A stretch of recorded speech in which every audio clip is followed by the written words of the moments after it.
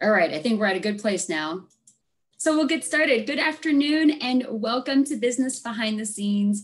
As I mentioned, I'm Brenda Lewis, Senior Member Relations Manager at the Tulsa Regional Chamber, and I'm pleased to welcome you all today. Before we get started, I'd like to recognize our generous sponsors who make events like this possible. Our Business Behind the Scenes sponsors are Exceptional Leaders Lab, who is represented today by Tracy Spears, and M&M Lumber. Our small business benefactors are Exceptional Leaders Lab, Security Bank, and Southwestern Payroll, and Web Branding. And our small business supporting sponsors are Integrated Business Technologies and TEDC Creative Capital. Again, I'd like to thank these sponsors for their generous support. Speaking of sponsors, we have one of our wonderful sponsors and benefactors with us today, Tracy Spears with Exceptional Leaders Lab. Tracy, I'll now turn it over to you for a few words. Listen, I don't want to stand in the way of our time with Heather, but I want to just say how excited we are to be part of this program. And we've created a lot of friends over this last year, for sure. We've all been rolling our sleeves up, trying to navigate a new normal. And so I'm anxious to hear how Heather can help us with our marketing of that new normal here in a little bit. So Exceptional Leaders Lab, we are an online a virtual leadership training company. We provide executive coaching, strategic planning. We do everything we used to do when we would go to your business, we're doing online now. So have an amazing team of partners in Nancy Gunter, Jane Mudgett, locally Jackie Cleary, Leonelle Thompson, and a big shout out to Melissa Siemens, who is our Director of Client Relations, and also to Rosemary Harris, who helps with our marketing. So listen, I'm not going to spend any more time than that, but if you're looking for executive coaching, leadership training, team building, goal setting, anything coming in to the new year, I hope you'll check us out at exceptionalleaderslab.com. You'll also find a new online course there. So we took all of our greatest hits and compacted it into about an hour. And so you can very quickly really, I think, get a deep dive into some of the tried and true tactics for leadership. So with that, I think I turn it back over to Brenda and just say thank you for letting us be part of it today. No, thank you, Tracy, for not only joining us, but for supporting the Chamber and the Small Business Connection. Thank you. I'm pleased to introduce today's speaker, Heather Berryhill, founding principal and CEO of Chatter Marketing. Heather has more than 25 years experience in marketing and as an entrepreneur has built her own bustling creative firm. Chatter Marketing is a full service firm specializing in advertising, marketing, public relations, digital marketing, branding, and social media management for businesses in Tulsa and throughout the US. Heather, I'll now pass it over to you. Thank you, Brenda. I'm so excited to be here today. I do have to say this is a first for me to present on Zoom, but hey, it's COVID, right? So here we are. So today I'm just going to kind of go into a little bit of background on me, because I think it kind of sets up my career journey and how I got started with my business. And then I'm going to tell you a little bit about our company services and maybe a few tips for you and your business. And today it's going to be really centered around digital marketing. So that's kind of the hot topic these days in the marketing world. And then maybe at the end, I'm going to talk about how we pivoted during COVID. So let me just kind of go way back and I'll tell you a little bit about myself and Chatter Marketing. So I was born in Louisiana, moved to Dallas when I was 3 years old. I put myself through college. I graduated from Texas Tech University in 1994. Yes, I'm dating myself. I have a degree in mass communications and public relations. But my career journey really began after graduation. So I took a job after graduation in Amarillo, Texas, for a company called Hastings Books, Music, and Video. Does anybody remember Hastings out there? So Hastings was kind of like a Blockbuster. If you don't remember, they had books, music, and video that they sold to their patrons. So I started there. I worked in the corporate office, and I was in the PR department. So loved my job so much. First week on the job, I think I met Garth Brooks, Kenny Chesney, Dolly Parton, Ty Herndon, and of course, Fabio. know who Fabio is? Yeah. So I loved my job. It was just the coolest place. We'd be sitting at our desk one day and over the intercom, somebody would come on and say, hey, meet us in the cafeteria. And you'd walk in and there's Kenny Chesney with a guitar. And it was just a crazy job. Loved it as, you know, as a single girl, a lot of young people working in that organization. And it was just a great place to work. However, I learned really quickly that Amarillo, Texas was probably not going to be the place for me. Nothing against people that love Amarillo. It just wasn't for me. I was a big city girl, and I really knew at that point that I wanted to go back to Dallas. So decided to go back to Dallas. But before I made that transition, I decided to go on a cruise with a bunch of my girlfriends. And while I was there, I met my husband on a cruise. Crazy. So there's a long story there. If we want to go have drinks sometime, I'll tell you about it, but it's kind of funny. I met my husband. I went on back to Dallas. He was a Tulsa boy, born and raised. You know, he had his feet firmly planted in Oklahoma. And as we dated and decided to get married, you know, I learned pretty quickly that my Tulsa boy, ex-OU football player, was not going to leave Oklahoma. And honestly, I'd never stepped foot in the state of Oklahoma until I met him. I know that's crazy, Texas girl. So, but anyway, let's go back to Dallas. So after I left Amarillo, I moved to Dallas and started working for just a small marketing firm there. It was a company called Market Tech Associates. I'm telling you this story because this is where I met my first mentor. His name was Brian Moran. He kind of looked like a cross between a Kenny Rogers and Santa Claus. I mean, he was a good looking older man. This man could sell anything. I mean, he was definitely, I mean, God put him on this earth to be a marketing person. He was just fantastic at it. He really taught me, what I learned there was how to, I was the PR director there. So he taught me how to sell the story. So we had clients that, you know, I would write a press release on, and I had to pitch that story to the media.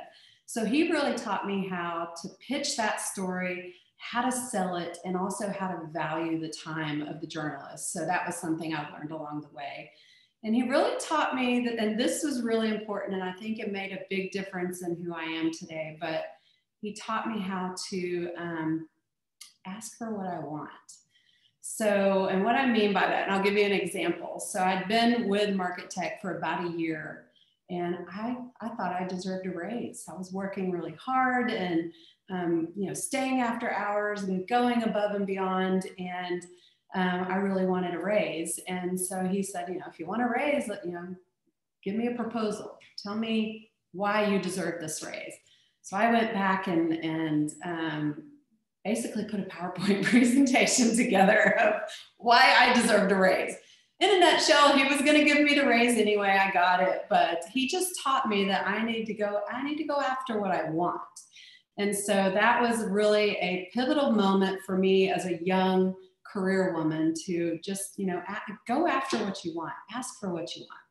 So that's number one. So, okay.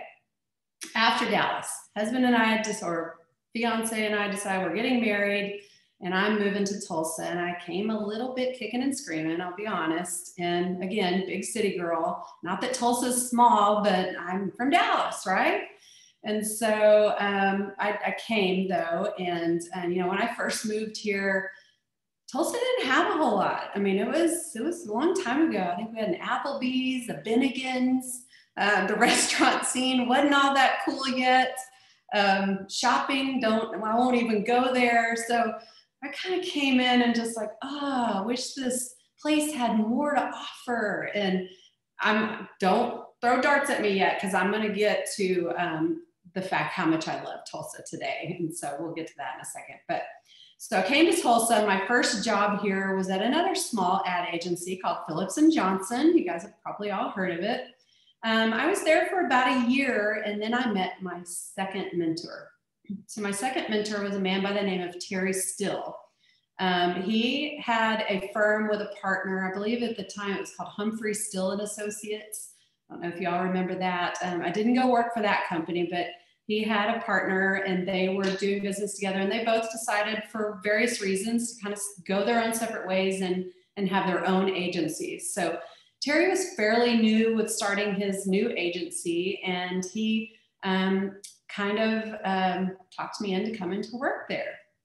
I was a little reluctant because it was very small. It was him and another graphic designer, but I also saw opportunity there that, you know, it's a small agency. I thought it was exciting to kind of help it grow. So I went to work for Centerpoint Marketing. I don't even know the year, I guess 1998, 7, something like that. Again, I'm aging myself. So I was actually really happy there. I was an account executive, was there for, about 2.5 years. I'd already gotten married, and I had my first child. So in 2000, my daughter Madison was born, and, you know, I continued to work. Terry was kind enough to let me work Monday, Tuesday, and Wednesday. And then I could work Thursday and Friday at home so that I could be with her, which was fabulous. It just kind of enabled me to kind of have my career and also, you know, stay home with my daughter. So fast forward 14 months later, my daughter's 14 months old, and I decided, you know, I really just want to stay home with my child. So I went back to my boss and said, hey, here's what I'm thinking. He goes, hey, go do that. Go home and be with your daughter, but go home and work and be with your daughter. So he let me basically stay home full time. I mean, who gets that kind of opportunity, right? I mean, it was beautiful. And I was able to still have my career, raise my baby, and it meant everything to me. So I loved Terry like he was a father, and he was just really, really good to me. Another great mentor. I can still hear his voice in my head correcting my grammar in my PR press releases, as, you know, I hear his voice all the time as I'm writing, even to this day. So let's just say that, you know, 2001, I started working from home. And then my husband would come along every now and then and say, you know, you can really do this on your own. And, you know, I knew that, you know, I could do it on my own, but I still had a small child at home. And by then I had my second child. I had a son, Grayson, who's now 17. So my daughter's 20, my son is 17. And then as we're going along, I'm still working for the agency. I'm the main account executive for a large senior housing firm, and just loved what I was doing. Things were great. And then tragically, I can't remember what year it was, but Terry's 19-year-old daughter passed away suddenly with an aneurysm. It was horrible. And as you can imagine, Terry was just really never the same after that. If you have children, you understand. And at that point, you know, I still can hear my husband saying, you could do this on your own, but at the same time, I couldn't leave him. He really needed me to help run his business. And I was good at what I did. And, you know, I have my 2 small children that I was able to, I mean, I had the best of both worlds. Why in the hell would I want to go start my own company, right? So, you know, and just really it was out of loyalty to him. Again, he was like a father to me. And then when his daughter passed, I almost feel like I became sort of a daughter to him. So it's just kind of a sad story. I don't mean to get everybody choked up, but it meant a lot to me as an individual and as an employee and as a friend and as another daughter, I guess you would say. So anyway, let's move forward. November 2012, unfortunately, my boss, Terry, passed away very suddenly and tragically with the same sort of thing that his daughter passed with. So I was devastated, his family is devastated, but it was a crazy time. All in all, Terry and I worked together for about 15 years. So really long relationship there. And, you know, I don't know where I would be today if he were still here and the ad agency were still around. Maybe I would still be doing that, or maybe we would be partners. I don't know. I'm not sure what would have happened there. And sometimes I think about that, but you know, I stayed with him for a really long time, loved him so much, and just was so sad when he passed. But after that, so that was in November 2012. And I knew it was time after that. I had to make some decisions. So in January of 2013, so 7 years ago, Chatter Marketing was born. So I pivoted really, really quickly from that, just to kind of spin off and kind of do my own thing. So in a nutshell, my two mentors kind of helped me get to where I am today. And I really firmly believe that nobody does anything alone. I really firmly believe that you are not successful without the help of others. And it sometimes, you know, it takes a village to get you to be a successful business person. So there's that story. So let's move forward to Chatter Marketing, kind of who we are. So we are basically a full service advertising, marketing, and branding agency. So if it has anything to do with marketing your business, I hate the term one-stop shop. I don't know why I keep saying I hate it, because I use it all the time, but it's true. We are a one-stop shop. We do everything from a marketing standpoint for your business. So what does that mean? We do website design, logo development, video production, printed collateral. We can do signage for your business and your building.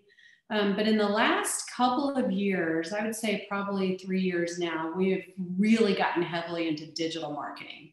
So what is digital marketing? It's a big term. Some people know what it is, some people don't. So I'm just going to briefly go through what we do from a digital standpoint. So I would say search engine marketing or pay-per-click advertising. You've heard of Google AdWords, you know, those little ads that appear at the top of a Google search.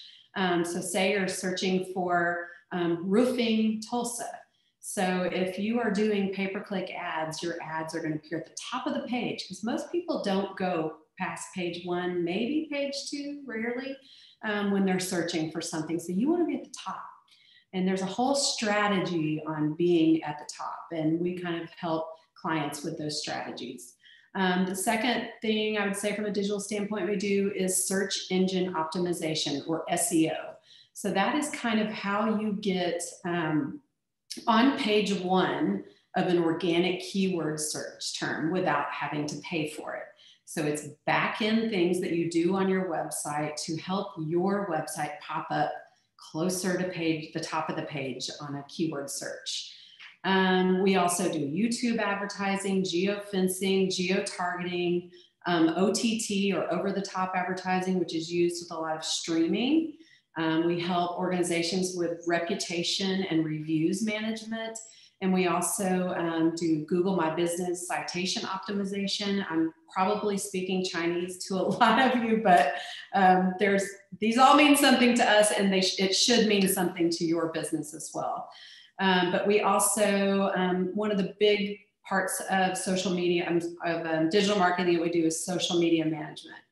So I would say that 90% of our clients use our digital services along with traditional marketing tactics. So I constantly tell our clients that really a successful marketing campaign or strategy really involves many pieces of the puzzle. It's not just one thing you can throw out there and it's just going to instantly bring leads to your business or new customers. It's a puzzle, and all of those pieces of the puzzle really need to fit together to have a really successful marketing strategy. So you can kind of look at maybe the stock market. I mean, are you going to put all of your dollars into one stock? No, the best thing to do is to be diversified. Well, marketing is the same way. You really need to be diversified in your marketing efforts with traditional efforts, digital efforts, all of those things to make that puzzle kind of work together.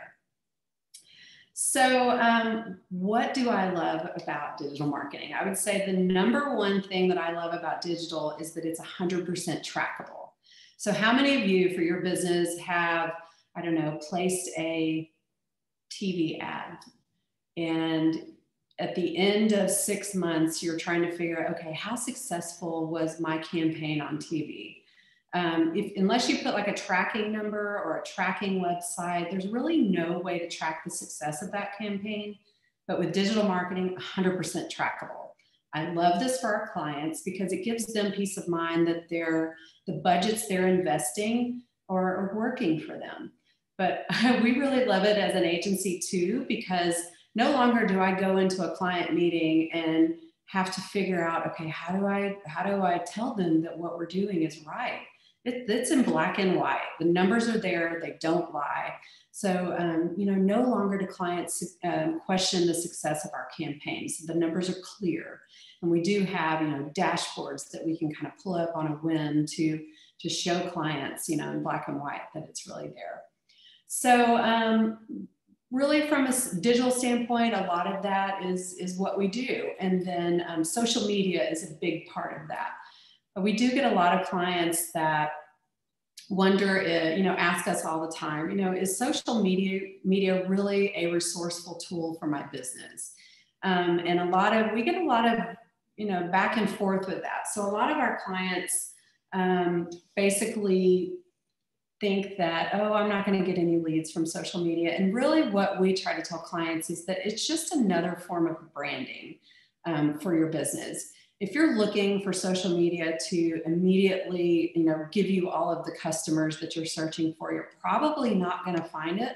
But remember that I talked about the pieces of the puzzle. Social media is just one little piece of that puzzle that you've got to put into place, and you have to be there.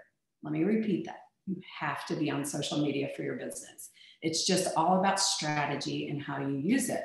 So the way I also, tell clients, people are going to go to your website to find out what you offer, what your services are, what your company does. But then they're going to go, after they go there, they're going to go to your social media channels. Hopefully you're putting your social media links on your website so they can find you easily that way from your website. But they're going to go to your website, learn about what you do, and then they're going to click on your social media links to find out who you are on the inside. So social media is really meant for that, to sell who you are on the inside. It's a great place to put your customer testimonials, talk about your staff, maybe milestones you've reached, cutting edge products and services that you've just come out with that you want maybe your social media followers to be able to talk about or to see before it's actually mentioned, whatever you want to use it for. But it's also a great place to use video. We do a ton of video production at Chatter Marketing. So we use videos on the client's website. We also use videos on their social media platforms. And it's just another way to reach clients that is more of a one-on-one. So basically, if you're on the fence about incorporating social media into your business, you really need to think about it as a really powerful tool. So, okay, let me go back. I'm not trying to get political on you. The last thing in the world I want to talk about is politics right now. I'm sick of it. I don't even want to think about it. But think about the pivotal role that social media had on helping Trump win in 2016. And now think about the role that it is playing in all the controversy surrounded around the election right now. So there is no doubt that social media is an extremely powerful tool. Do I think things need to be changed from the way we use it, especially for politics? Absolutely. But for business, it's just a great tool that you really need to take advantage of. And it's extremely powerful when used in the correct way. So let's kind of talk about a couple of the bigs. Everybody knows the bigs. Facebook is number 1. Instagram is number 2. Facebook owns Instagram, if you don't know that. And Google owns YouTube, if you don't know that. So going back, Facebook started about 16 years ago. Can you believe it's been that long? It's crazy. Instagram is about 10 years old. Facebook, of course, still number 1 on social media. Instagram, let's see, Facebook has 1.69 billion with a B users just in the US. and 2.7 billion worldwide. That's huge. 1 billion people use Instagram every single month, and 500 million use stories every single day. So think about the audience that is out there that you have the potential to connect with. So here's what kind of happened starting at the beginning of this year. For example, Research is one of our clients. We manage all of their social media. And they kind of started coming to us and asking about influencers. So if you are on Instagram and you watch stories, you know what an influencer is. And so Research kind of came and said, you know, I think we need to start working with some influencers to really maybe talk about recipes, or, you know, to give our customers just more ideas for meals and what to cook for their families. And so that kind of started our wheels turning. You know, as an agency, I would say we're experts in all social media platforms. We are great at posting and putting ads behind posts and on Facebook, Instagram, Twitter, LinkedIn, all of that. But from an Instagram influencer story standpoint, we weren't experts. And it's a pretty new platform, I would say. You know, Instagram's been out, actually stories have been out for about 10 years, believe it or not, but they really didn't take off until probably about 5 years ago. But what we learned is that the power of influencer marketing is really moving the needle from a retail standpoint. So if you have a retail business, you might want to consider hooking up with influencers out there on social media.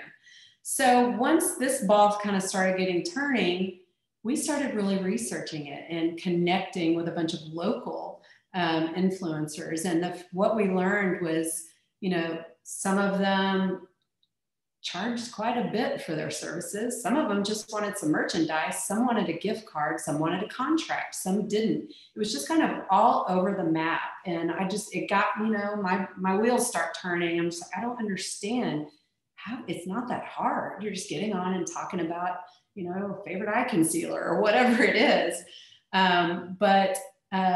So we sat down as a team, and I kind of challenged my team.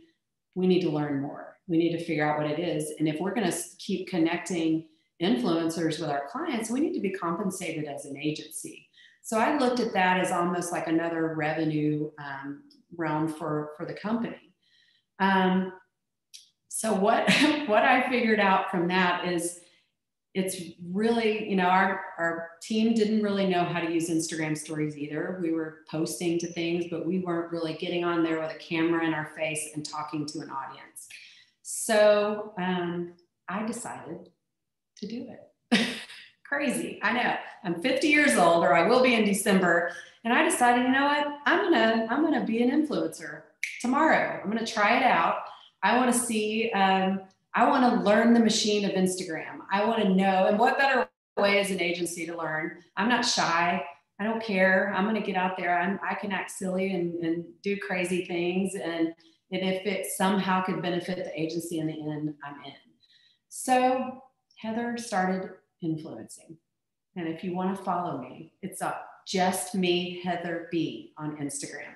So don't laugh, but my kids made fun of me for months, and they still kind of make fun of me a little bit. That's okay. It's a reason why I'm doing this. So I started it at the end of February. So what happened in March? COVID hit, right? So my platform, and on your Instagram platforms, you're trying to kind of, you have to have something that you're passionate about that you talk about. So for me, it's cooking, entertaining, and home decor. So I'm very passionate about all three of those things. I've been cooking my entire life. I love to cook. I'm also very passionate about health, and maybe not making all the recipes that I cook super unhealthy. So that kind of became my platform. So here's where the turn of events came. So I'm learning the platform, I'm learning the machine of Instagram, how it works, how influencing works.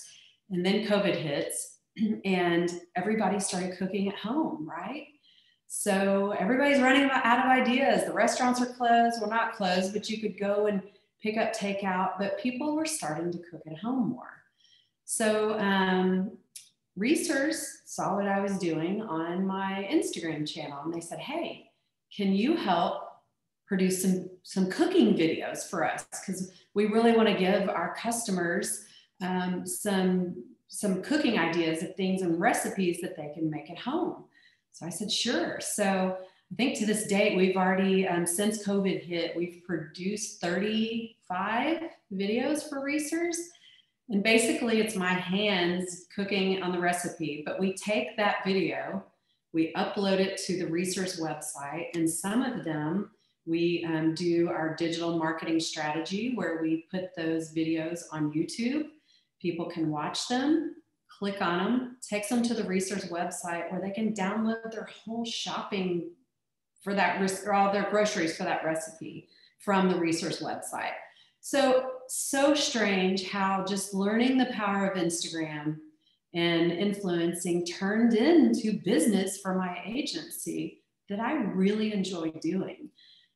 So then after that, Channel 6 started calling Reesers and saying, hey, can your chef come on and teach our audience how to cook some new recipes? And they were like, well, we don't have a chef, but we have a Heather. So I'm now on Channel 6 every week cooking for Reesers, and just me, Heather B. And it's just the craziest thing, but what it's turned into me, it's a learning curve for my business. I can tell you anything and everything you want to know about the power of Instagram, the power of influencer marketing. And, do I have millions of followers? No. And there's a whole nother story about that, but it takes time to grow organically. So if you're working with an ad agency that is helping with your social media marketing and you're saying, why do I not have more followers? Why am I not growing? It takes a long time. And really you want it to take a while because that is how you grow organically. If you grow too fast, a lot of those are bots, that you're putting behind ads. And I'm not saying advertising on Facebook and Instagram is bad. You should definitely be doing that. But growing organically, sometimes without ads, it creates a stronger audience. It's kind of become, Just Me, Heather B has kind of become a mission for me. I've had so many working mothers that are saying, oh my gosh, thank you so much. You've made I'm cooking at home more for my family, and you've made it so much easier for me with ideas and things like that. So it's kind of cool, like women helping other women, men too. I'm helping people with their family time together, which makes me feel really good. So anyway, enough about Just Me, Heather B and Instagram. What I've learned as an agency owner is, and as a business owner, and for all of you out there that own a small business, it doesn't matter what your business is. We're all going to experience bumps along the way. When we got to figure it out, you just pivot and turn, and you figure out what you've got to do to just hang on. And I think those, especially now during COVID and all that's going on, it's a crazy election, and we're all worried about our businesses, but I think those companies and businesses that learn how to pivot and continue to learn something new every single day are going to be the businesses that are going to thrive. And honestly, I don't know about all of you out there, but I think 2021 is going to be amazing. There's going to be some bumps along the way. I don't think it's going to happen until second quarter. I don't know why I say that, but I just think that those that have hung on all this time and are really putting in the work every single day and learning something new and taking care of your customers and being honest and loyal. And I think those are the businesses that are really going to strive and be stronger as we move on. So, I think that's really all I have. So turn it back over to you guys. And if anybody has any questions, I'd be happy to answer them from this point on. Thank you, Heather, for sharing your story with us. I know I have a million questions that I want to ask, but I'm not going to do that. So now it's the time for the Q&A portion where you all get to ask your questions. use the Q&A functionality that's at the bottom of your home screen and submit your questions that way. But I will start with the question.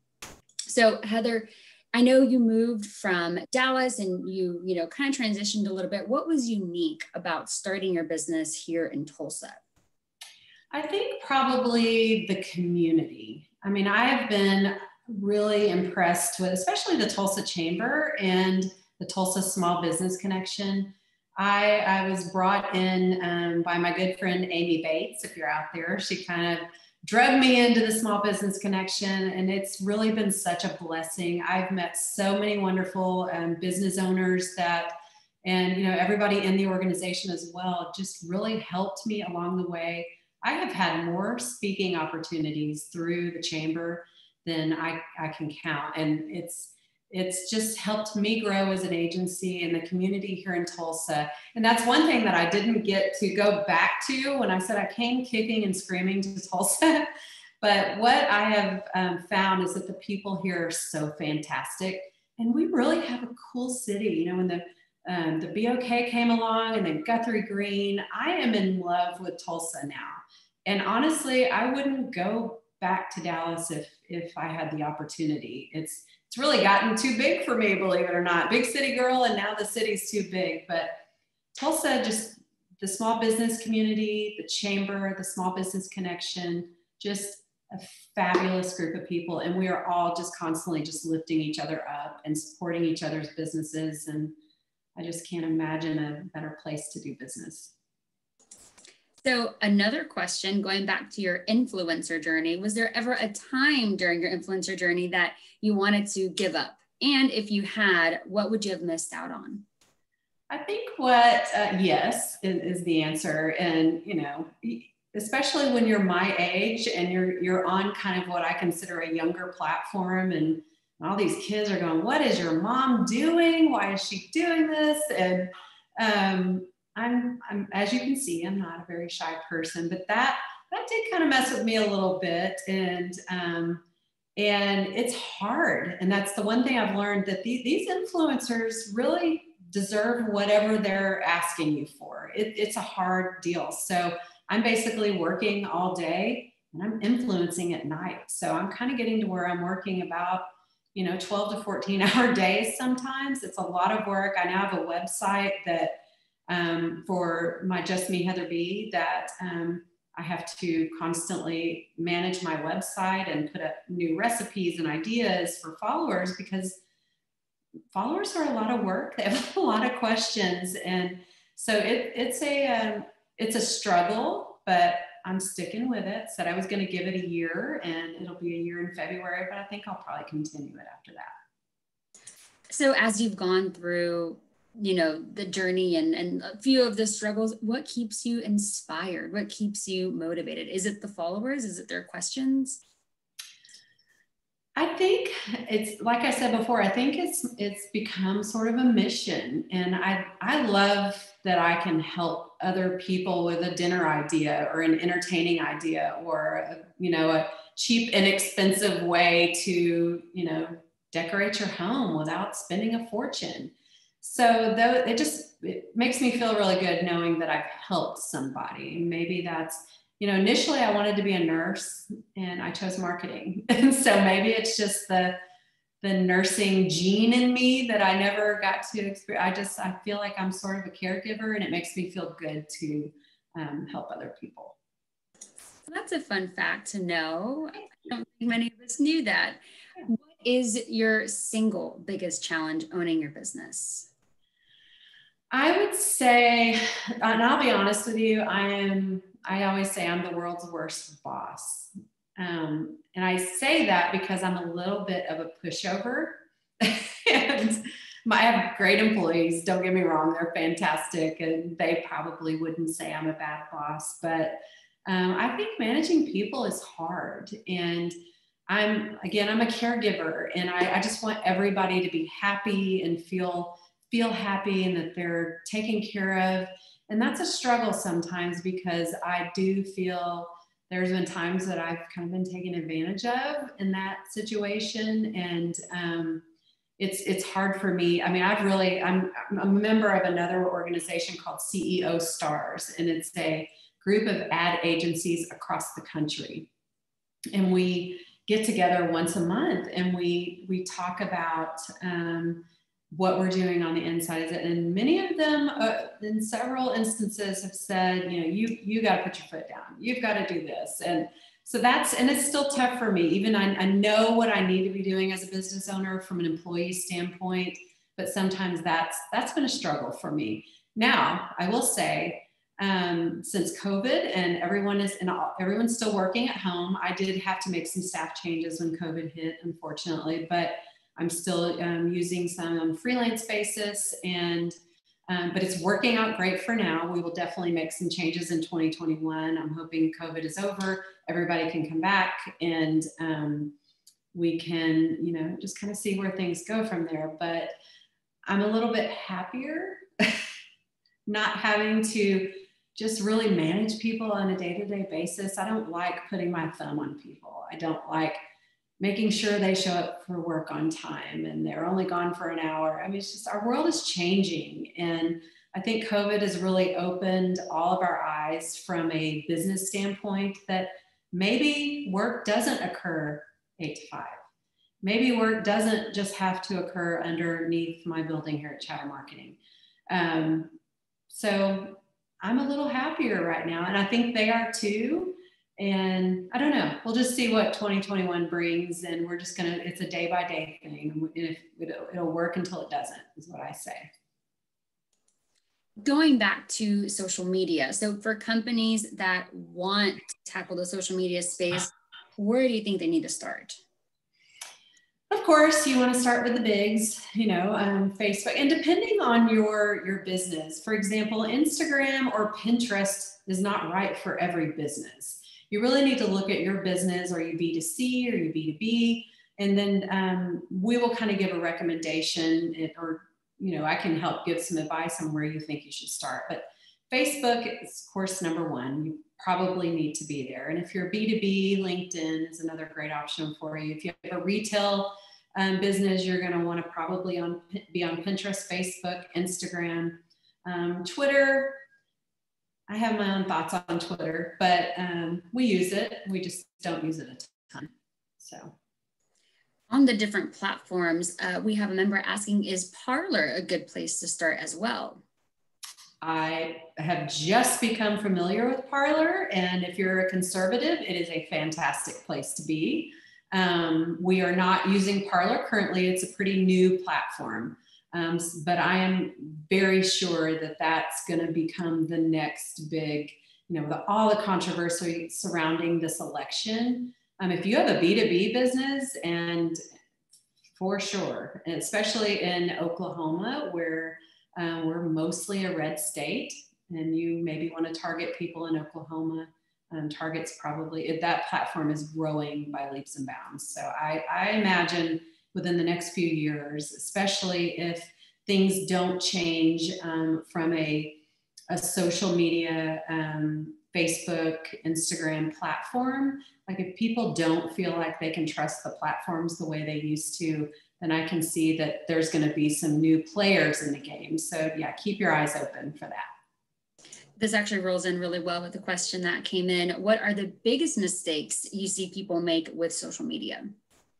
I would say right now, careful what you say on social media, even as a business owner on your personal accounts about politics and opinions and arguments. I would say that's probably the biggest mistake you can make. Don't feel like just because you're on your personal platform that your customers aren't noticing. So just be very careful, be respectful of other people. Not everybody has to think the way that you do. I believe me, through this political journey that we're all in right now, I have my own ideas and feelings in my head, and I would love to scream it from the mountaintops, but I will not do that. Second thing that I would say is, say on your social media, you have a customer that goes on and gives you a negative review or complains, to your whole audience or on their audience, and they tag you in it. The the best piece of advice I can give you there is, number one, don't argue with them ever. You respond though, but you respond in a very professional way. You know, if say they go on and give you a 1-star review for something bad that happened and, you know, they felt wronged in some way, you go on there and you respond, I'm so sorry that with this experience that you've had with our business, please give us a call. We'd really like to hear more about it, and how can we make this better? So really, it's not the back and forth that people want to see. Your potential new customers that are reading those reviews want to see how you handled it.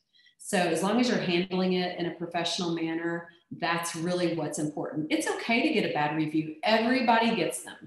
And honestly, if you have all 5-star reviews on Facebook, nobody believes them anyway. They think that they're planted.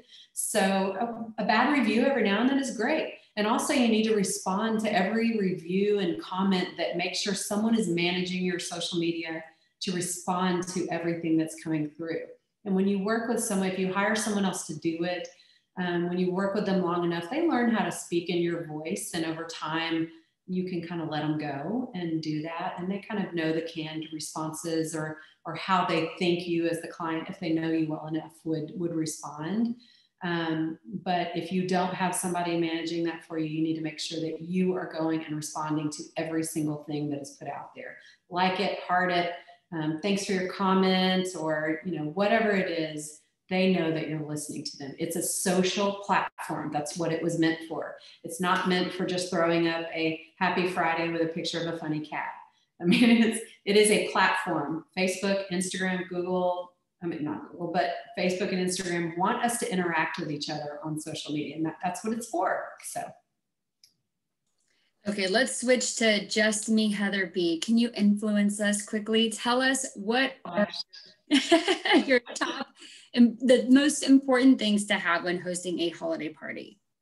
Oh gosh, I would say, of course, I love to cook. So we have a dinner group, for example, that we've all been together for about 20 years. And I just hosted a Halloween party for my dinner group. I think it's important to have everybody sit down together. So I always make sure that I have a pretty table and that it's fun and it's festive. And for our dinner group, the host makes the main meal and everybody else brings sides. So just coordinating, making sure that the sides go with whatever is the main meal and that it's got a theme, but don't overwhelm yourself. Just, you know, plan ahead, keep it simple, but rememberable for your guests. That's a good reminder to not overwhelm yourself. Don't overwhelm yourself. Oprah has her favorite things list. So what would be your 3 on your favorite things? I have to go probably to my kitchen, and I would probably say, oh gosh, you're gonna make me look silly here for a second, but I got a new Vidalia onion chopper. It's really cool. Easiest tool ever. If you need to chop an onion, it does it in one whack. I would say that's a good one.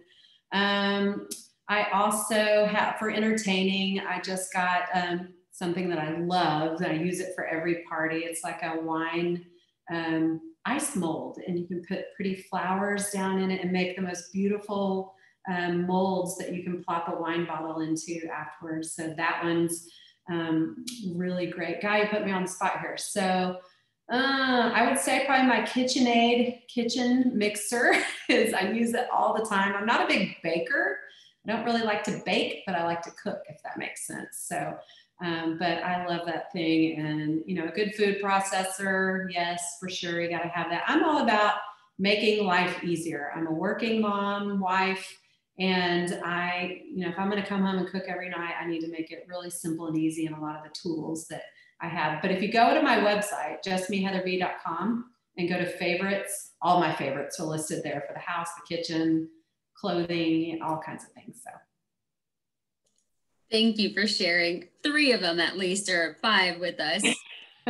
And thank you so much again for sharing your story with us and answering our questions that came through the chat.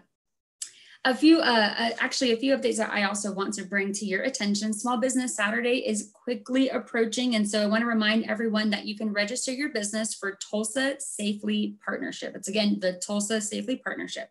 Tulsa Safely is an effort to raise awareness of the health and safety precautions taken by local businesses and Tulsa Safely partners.